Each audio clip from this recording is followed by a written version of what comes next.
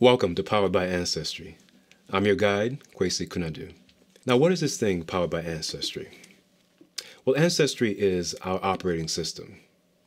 Much like a computer, where we are the computer, the operating system manages all the processes, the hardware and applications on the computer. Ancestry not only powers us, but also empowers us. Powered by Ancestry will be a series of episodes, about 30 minutes long, just enough for us to make our way through some of the important topics that impact our daily lives in some fascinating ways where we'll combine history with genetic data or ancestral data and spirituality and healing in order to reveal or map out the purpose that we have in this lifetime or the next. Now, when you think about ancestry, at least I think about the roots authored by Alex Haley. Alex Haley was a writer, and he is responsible for this book called Roots, in which he traces or tries to trace his ancestry using documentary records found both in the Library of Congress as well as in his family. There was a lot of talk more than previously about Black people, about Africa, and so in my own mind, I had been was trying to associate the only African I had ever known about was this African my grandmother used to talk about on the tail end of the family narrative, which had been passed down. Alex Haley's roots is important because his pursuit of his ancestry is like many of our pursuits today to find out who we are, where we came from, who are we related to. And judging by many of the companies that sell us services to trace our ancestry, many of us are curious about how to connect with our ancestral past in order to map out what kind of present and future that we have. And so Haley, his journey begins with curiosity. He was curious about those members in his family as far as he could trace to the documentary records. That was what set me into what ultimately would become the next 12 years in the production of that book. It was just at first curiosity, which became extremely intense as things wore on. Now, Haley began to look at records in the Library of Congress, U.S. Library of Congress. And in doing so, he was able to trace, according to his own account, several generations back. In fact, there was one person that his ancestors or relatives claimed to be an African. And that African, of course, relates to an African history, an African past. After 10 years of doing this research, of deep digging, Alex Haley writes this book, Roots. This book was an immediate bestseller. In fact, it remains one of the best-selling books of the 20th century. Roots galvanize really the curiosity and interest in ancestry, in finding out about a person's roots and the routes that those roots took. For people of African ancestry, their routes to finding their ancestry is a more difficult one. Why difficult? Because their journeys did not begin by choice and did not end by choice. You see, people of African ancestry, as many of you know, came to the Americas by force. And so their journey makes record keeping about their ancestry and their past much more difficult to find and to make sense of, which means we have to have different kinds of tools and different kinds of ways to figure them out. What Haley did was use these records that we have available to us, but also he began to interview and found his way to the Gambia in West Africa. And there he tells us that there is a relative named Kunta Kinte. Now, we'll come back to Alex Haley in a moment. What's important for us here is what drove Haley, curiosity. I'm an historian, and I study world history, and African diaspora history. I too am driven by curiosity. In fact, I began my search into my ancestry as an 18-year-old undergraduate who was a history major after transferring from computer science as a major. I was really driven, like Haley, to dig deep into my ancestry. At 18, I found it very important to not just find myself, but to root myself in the constellation of people that made me who I am. And I wanted to find out who they were. You see, ancestry is a package. It's not an individual identity. It's not an individual pursuit. Yes, we can go on yoga retreats. Yes, we can meditate. Yes, we can do all the things for self-improvement and empowerment. But because Ancestry is a package, because Ancestry is really a constellation of individuals, of genetics, of generations, that package requires us to dig deep, dig far, and dig wide. In doing so, I began to research my family history in Jamaica, where I was born. And I began to ask questions of my aunts and my great aunts and my grandmother's sisters and my father and about his father. And that led me to the maroon town of Akompong in the western part of the island. I asked more questions of the elders there. That led me to the archives in Spanish Town, Jamaica. There's a place called Chittenden Park. And in the archives, I found records. They too were insufficient. And so I began to look elsewhere. It led me ultimately to Ghana, West Africa. Ghana was not someplace that I knew anything about at 18, but I already had some, clues in my family. For instance, we shared Anansi stories. Anansi, of course, is this important character, the spider, who is a folk hero for many, both in the African diaspora and, of course, in West Africa. The way my family spoke, the speech patterns, the rituals. My grandfather was a healer. My great-grandmother and my great-great-grandma were healers. And so I had some clues in my family about a particular point of African origin. That really drove me more. But I hit this roadblock with the records. The records couldn't tell me anymore. That is, the baptismal records, marriage records couldn't tell me anymore. The oral interviews that I did couldn't tell me anymore. And then I had this dream in 2000. And that dream said I had to go to Ghana, West Africa, to find out more about my great-great-great-grandmother. And as they say, the rest is history. So, Alex Haley, too, went on a similar journey as I did. But Haley did something that we will talk about certainly some more. You see, Haley's book was in part plagiarized from other works. In fact, there's a novel called The African, published in 1967. And that book and its author sued Alex Haley, among other lawsuits that came toward him. You see, Alex Haley cut corners. He perhaps invented or made up or produced a recollection or a record or a history that wasn't there in order to make the story coherent and to make the story complete. Alex Haley, though he won the Pulitzer Prize for Roots and though he won other National Book Awards for Roots, Roots has been marred, has really been stained, by the what we've come to know about the backstory of the making of Roots, the novel, and of course the miniseries that came after. That wasn't the only book in which Alex Haley is, his hand is questionable. Alex Haley is also the biographer or co-autobiographer for Malcolm X's autobiography. And we scholars and historians have come to find out that Alex Haley had his own agenda in helping to put that book together because Malcolm had passed away before the book was complete. And so Alex Haley went ahead and took out 3 or 4 chapters that were supposed to be in the final manuscript. Why did he do so? Alex Haley, like many of us, we have our own beliefs and our own values. And at the time, he did not share the view or values of Malcolm X. And so he wanted to portray Malcolm in the light in which he thought Malcolm should be viewed. Someone who came back from his travels abroad, someone who was repentant, did not see white America as being as bad as it was or as evil as it was, someone who could be, trusted to work with other integrationists of the 1960s. And so Alex Haley essentially tipped the scale. He essentially framed the autobiography of Malcolm X to suit his particular purpose. Now, there are many lessons there for us in this story of Alex Haley. But the one I want you to take away is the lesson of curiosity. What drove him in the first place?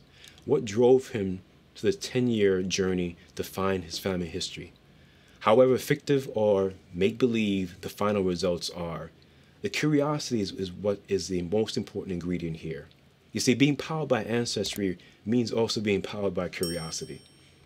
Curiosity is the premium fuel that makes this engine of ancestry go. And that curiosity will take you over the bumps, take you over the inconsistencies, will take you over the dead ends that you and I encounter as we go on this journey. So Powered by Ancestry is a approach to figuring out this age-old question about what is my purpose in life and how to live a purposeful life. Powered by Ancestry will teach us and will guide us, through that essential question that at one point or another we all must confront and we all must face, in our human experience. Powered by Ancestry, as a guiding tool, will also allow us to see how we can use that power to right the things that perhaps are not going well in our lives. You see, our lives is more or less an interplay between two kinds of forces. One is energy, the other is material or matter. And so we are the combination of energy and matter. Our bodies are matter, but our bodies are powered by an animating force, which is an energy or a series of energies. And so the interplay between energy and matter is very crucial to understanding this ancestry as being a package. You see, there are members in our ancestry for which we'll never know, and some that we do know or have heard of. And all those members play an important role. You see, our ancestry is not simply a matter of genetics. And so for those of us who have dared to have a DNA test to figure out, our maternal line, our paternal lines, or other kinds of information to pinpoint a certain ancestry. And the ancestry that I'm most capable of discussing and therefore most curious about is African ancestry. Now, certainly there are other people that may check out this video and will take something from it that will be of value, and that's wonderful. But I want to make it also clear that my particular expertise lies with African history and African ancestry. So that's what I will be focusing on through these videos with you. And so because African ancestry is the topic that I want to explore in detail, with you, it means that we have to have a particular approach to African ancestry because African peoples are particular people among the world's people and among humanity. And so if we're more than just genetics, if we're more than just the generations that came before us, let me spell out what I mean by ancestry as a package. That package and that constellation of people includes a series of tools. All our generations and family have tools, have things that have worked for us. So whether that be, in my case, I have a series of healers in my family. Once more, my grandfather, my great-grandmother, her mother, and perhaps her mother, they were all healers, known, well-known, and really people that were relied upon within the community. They were leaders. People looked to them for leadership. And these healers used a range of anything from plant medicines to other kinds of therapeutics for healing social relationships, for healing physical, but also mental as well as spiritual kinds of injuries and wounds, traumas. And our families are also a series of traumas. That is, none of us can say that we are, have not been affected by one trauma or a series of traumas in our lives. Human life is built around traumas. They're built around going through challenges. And ancestry helps to guide us through that. That is, certain challenges tend to afflict certain people that are the product of certain ancestry. Ancestry also has categories. And my frame of reference for this and other videos will be my people who are not only from Jamaica, but also the Akan peoples in Ghana, West Africa. And so among my people, there are 4 categories of ancestry. One category is the ancestors who have essentially completed their life cycle. Think Lion King, circle of life. They have gone through their life cycle. They have lived a decent, if not, good life.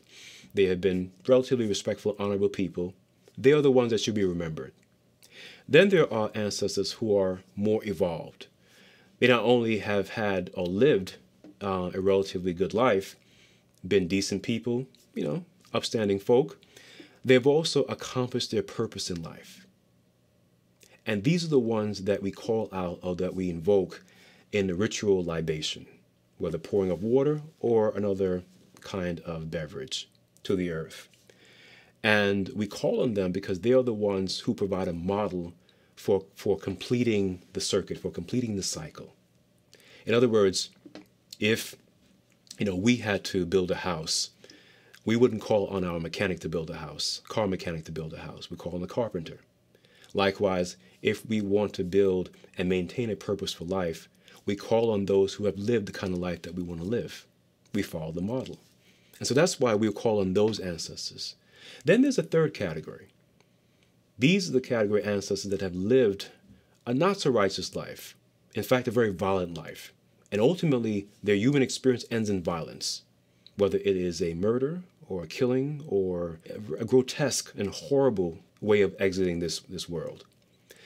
Those people have unresolved or unfinished business when it comes to their purpose in life.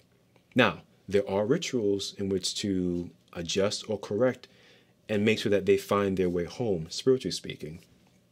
And we'll come to some of these rituals in later episodes. Then there's a fourth category. And this is a category of ancestors that essentially don't realize that they've actually have transitioned. And so they stay close to the earth, close to our homes, close to our families. They may appear somewhere, in the house or in the backyard. That is, they don't realize or accept that they've actually passed on in terms of their physical human experience. And so they can be troublesome, but in most cases harmless. They're bothersome, but harmless. But still, they're irreconciled. And yet, again, there are rituals in which we can, make sure they find home. So among these four categories of ancestors, they give us characters, cast members, if you will, in this story of who we are, in this drama of who we are, in this package. And that's why it's always important to know which kind of ancestor to call on for support, for help, and for assistance, and which not to call on. That is, all ancestors not created equal. And so this package called Ancestry is really a Rubik's Cube to be unraveled, to be taken apart, and to see its basic parts and components, but also its cast members. And for those who need, further assistance and help and intervention, there are ways, rituals and otherwise, to get them there. Now, why do all this work? Why do all this deep digging? Why do all this studying?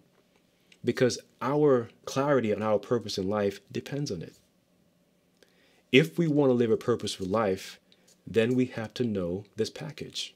We have to accept this package. We have to also come to terms with both the tools, gifts, and benefits of that package, as well as the challenges and issues that are transmitted through each generation from that package.